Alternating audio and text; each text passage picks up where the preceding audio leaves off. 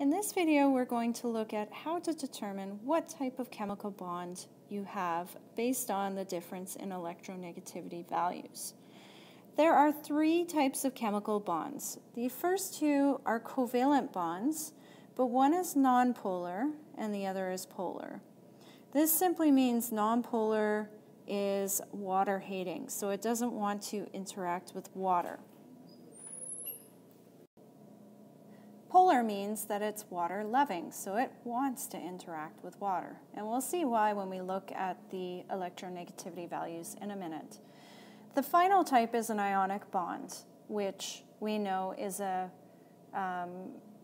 not a sharing of electrons. Instead, it's a give and take of electrons. The first type of bond we'll look at is a nonpolar covalent bond. These type of bonds, if you took the two electronegativity values and you took the difference between them, it would equal to 0. That means that you get total equal sharing of the electrons within the bond in the covalent compound.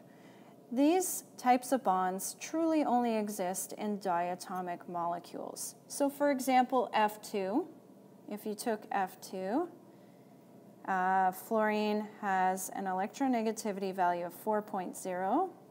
So if you took the difference in electronegativity values, it'd just be 4.0 minus 4.0, which gives us 0. That means that these two electrons are shared equally between the two fluorines. The next type of bond we'll look at is a polar covalent bond. There is a difference between the electronegativities of these two atoms. And what this results in is an unequal sharing of electrons within the covalent compound. If we go back to our HCl example, we know that the electrons want to spend more time around the chlorine than they do the hydrogen, because chlorine has an eneg value of 3, whereas hydrogen is 2.1. And if we took the difference between that, it's not 0, it's actually 3.0 minus 2.1, which gives us 0.9. So that means that there is unequal sharing within this chemical bond. So it is a polar covalent bond. Finally, an ionic bond is when the electronegativity values are so different between the two atoms. And this means in the case of an ionic bond, the electron of one atom is completely given up to the other atom. If we look at sodium chloride then, chlorine we know is 3.0 and sodium is 0.9. So if we took the difference between these, it's very great. 3.0 minus 0.9 gives us a value of 2.1. Now, to be able to determine what type of bond you have in a compound, you can calculate the difference in electronegativity values across the bond, and then use this chart to determine what type of bond you have. If it's equal to 0, it means you have a nonpolar covalent bond. If it's less than about 0.5, it does mean you have a polar covalent bond, but it's not very polar. If it's between about 0.5 and 1.7, it's a polar covalent bond. And anything above 1.7 is ionic bonding. Now keep in mind these values, the 0.5 and 1.7, they're not absolute, and this is a scale of bonding types.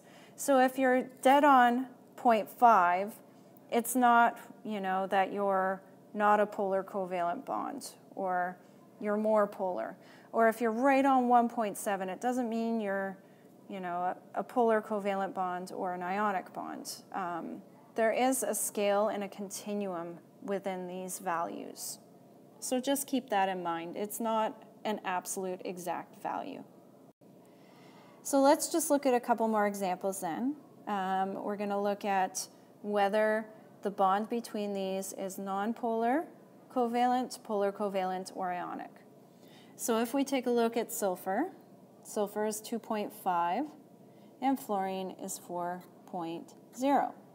If we take the difference, we're going to take 4 minus 2.5 gives us 1.5, which would be a polar covalent bond.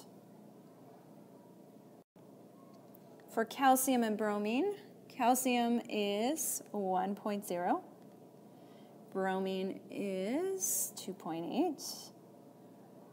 So the difference between those two is going to be 2.8 minus 1.0, or 1.8, meaning that's an ionic bond. And that makes sense because we've got a metal and a non-metal.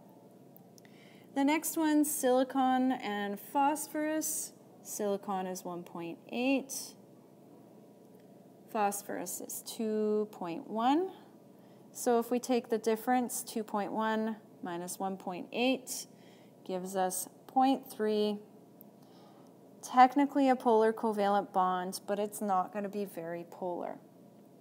Finally, O2, since they're both the same, oxygen is 3.5, but if we take 3.5 minus 3.5, that's going to give us 0, meaning that this is a non-polar covalent bond.